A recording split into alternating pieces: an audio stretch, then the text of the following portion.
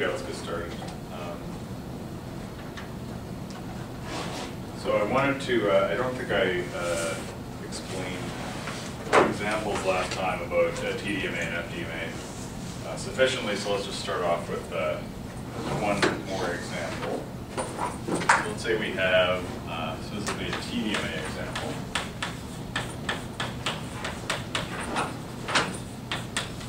So we have, let's say, 10 users. The frame length is, let's say, 2 milliseconds. And the guard time is 10 microseconds.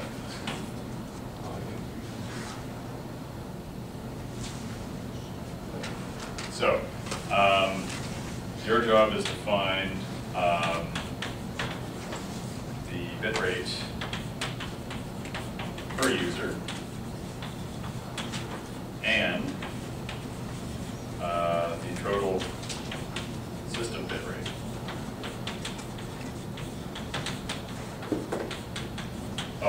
Let me also say that the given the system bandwidth, the peak bit rate is 1 megabit per second, 1 times 10 to the 6 bits per second. Okay, so given this kind of a sharing arrangement, what do we have? We have 10 users, 2 milliseconds. So in these 2 milliseconds, all 10 users have to have an equal shot. But separating each pair of users is a guard time of 10 microseconds. So in other words, user 1 goes, then we have 10 microseconds. Then user 2 goes, then we have 10 microseconds, and so on, up to user 10. We'll assume that user 1 starts at the beginning of its band, so user 10 adds an extra guard time at the end before user 1 starts again. So, how many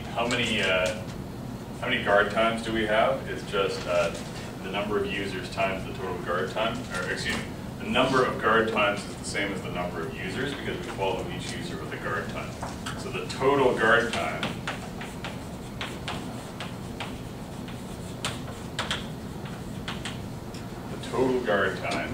is 10 users times 10 microseconds of guard time per user, which is 100 microseconds.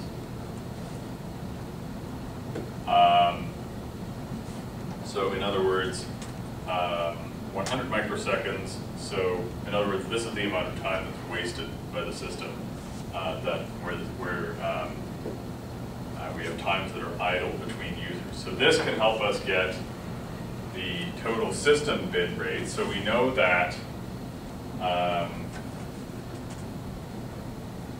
we have 2 milliseconds in total to transmit, of which 100 microseconds is wasted,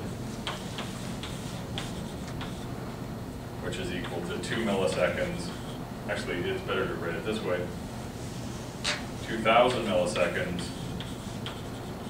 minus 2,000 microseconds minus 100 microseconds, which is 1,900 microseconds of useful data transmission time. We assume that during this useful time, we're always transmitting at the peak bit rate.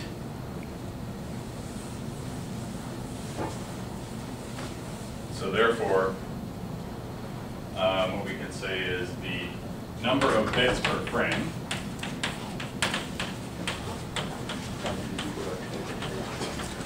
is 1900 microseconds of useful time times 1 times 10 to the minus 6 bits per second that we're transmitting during the useful time. So I can rewrite this as 1900 times 10 to the minus 6 seconds times 1 times 10 to the 1 times 10 to the 6 bits per second. So that 10 to the 6 cancels with that, seconds cancels with seconds, and I get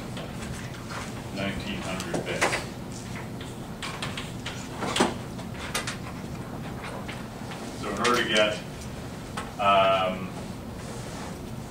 the total bit rate, what I do is I take 1900 and I divide it by the total time. So I transmit 1900 bits in a frame, and the total duration of the frame is 2 milliseconds, and that will repeat.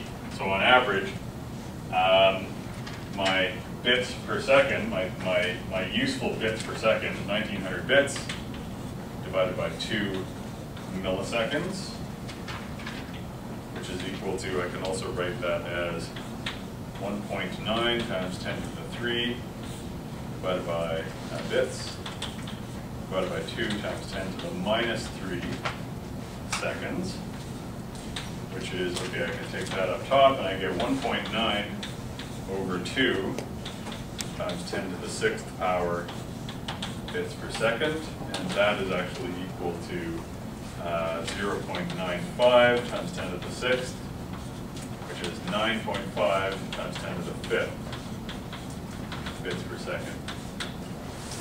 So in other words, compared to the peak rate, there's a little bit of waste. I'm basically wasting 50 kilobits per second. So this is 950 kilobits per second that I'm able to transmit. So per user, so that's the peak system bit rate. The peak bit rate per user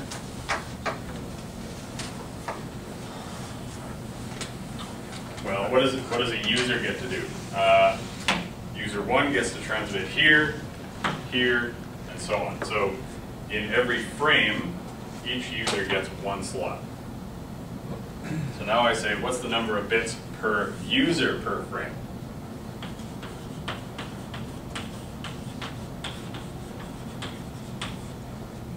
That is, so each user gets, the total time is 2 milliseconds. Divide that equally amongst 10 users, and I get 200 microseconds per user. I subtract the guard time of 10 microseconds, and I get 190 microseconds per user. Alternatively, I could have started with 1900 microseconds, which is the total useful time, and divided that by the number of users, and I would have gotten the same answer. Okay, so 190 microseconds per user, so what's the number of bits per user per frame?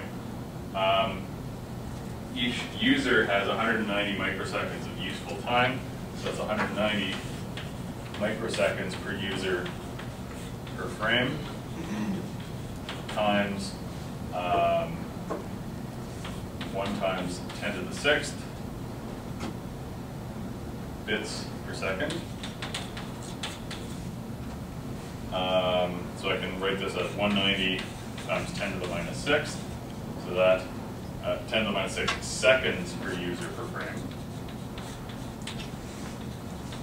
This cancels with that, seconds cancel with seconds, and I get 190 bits per user per frame.